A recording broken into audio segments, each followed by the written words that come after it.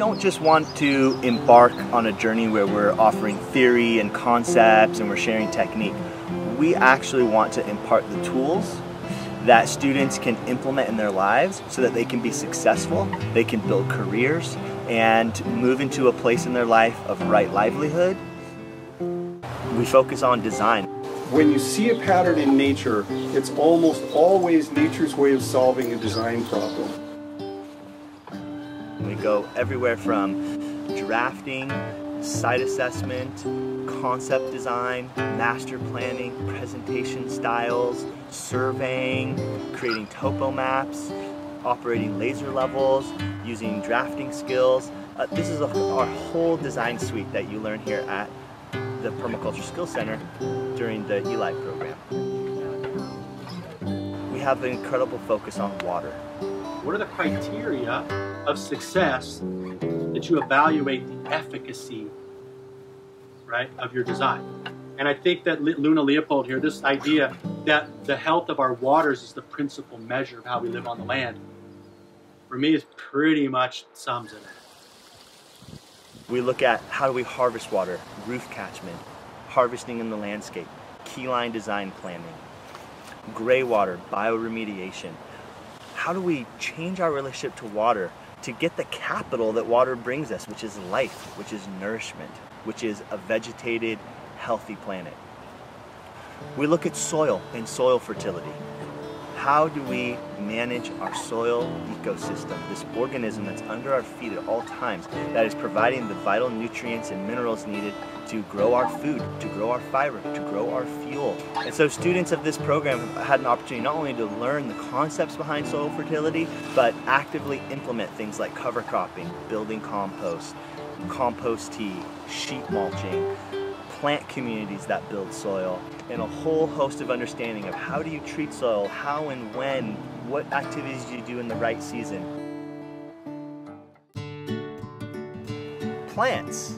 They may want an ornamental landscape, but they at the very least got an organic, ultra clean habitat, nitrogen fixing, somewhat self-supporting landscape, even if they just wanted something that looked pretty.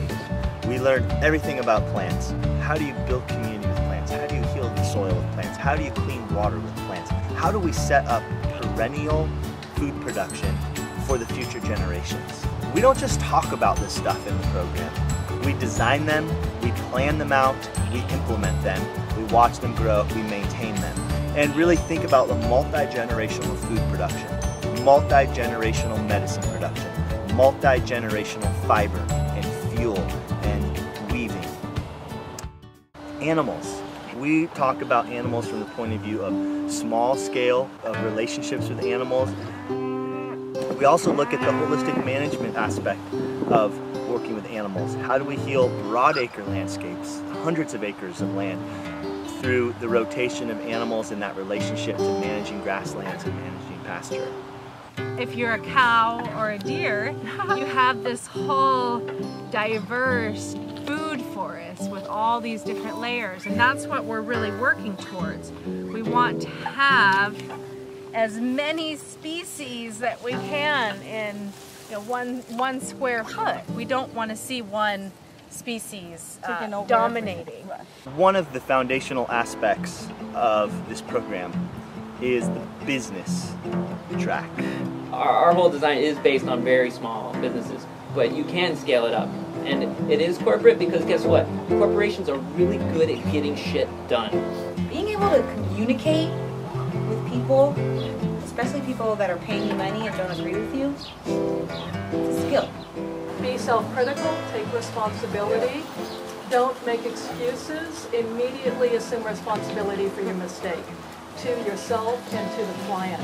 I realized I had to make money, and then so Penny taught me about transitional ethics, and then all of a sudden I saw it. I saw my mechanical background and I'm passionate about the built environment, and I saw all of a sudden I'm like, oh, that's suburban permaculture. There it is. And so then, and I saw a fantastic money-making opportunity as well. Community building. All right. In applying this whole permacultural design stuff, to communities and with communities to really build the capacity of communities to design their own solutions for themselves, with the assumption that, you know, people know what they need the most, they know their space is the best, and there's multiple benefits from a community doing it for themselves, besides just, you know, having a really awesome design that they're super stoked on.